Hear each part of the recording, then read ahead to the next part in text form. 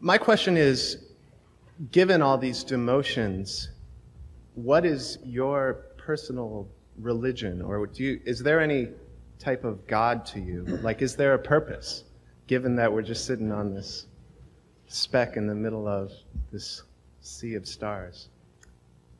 No, I don't want to duck any questions. And I'm not going to duck this one. Even though I have high religious personages who are close friends of mine in this room.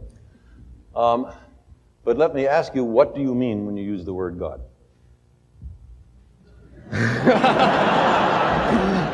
Well, I guess what my question, it's like, is there a purpose for, I mean, given all these demotions, why don't we just blow ourselves up?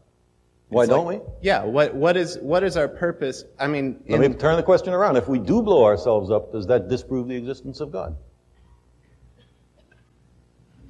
No, I guess not. I mean, it'll be a little late to make the discovery, but still. Yeah. I don't mean he, because who knows what God is. But still saying it makes it right. sort of icky, doesn't it? Yeah, it's tough. We like it to be a he, yeah, don't we? Yeah. We've been trained to think of it as a he. It seems that through the ages, humans have created a mythological framework that has always often involves some kind of higher spiritual powers. And as every human culture has done that. As that goes away, as we know more and more that, and it seems harder and harder to prove that anything might exist like that, where does that leave us? On our own.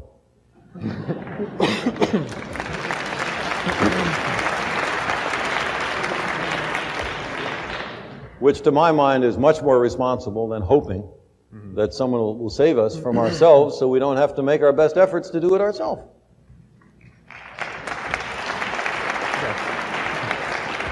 And if we're wrong, and there is someone who steps in and saves us, okay, that's all right.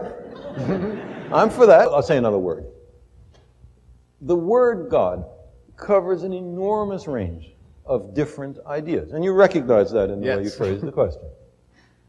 Running from an outsized, light-skinned male with a long white beard sitting in a throne in the sky and tallying the fall of every sparrow, for which there is no evidence.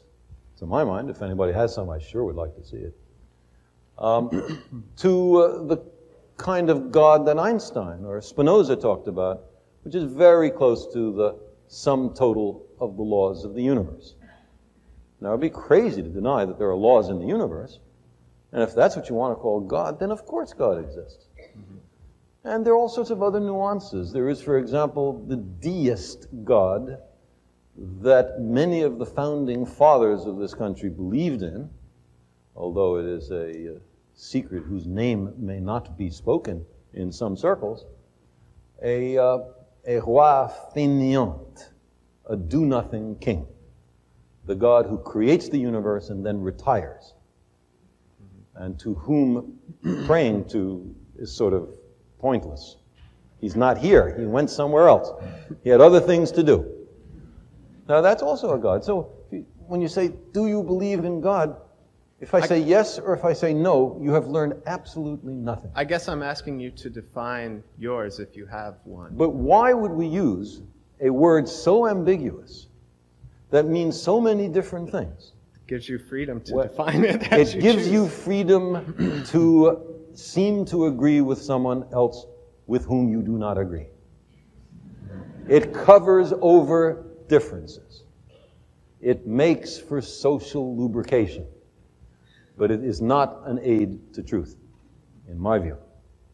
And therefore, I think we need much sharper language when we ask these questions. Sorry to take so long in answering this.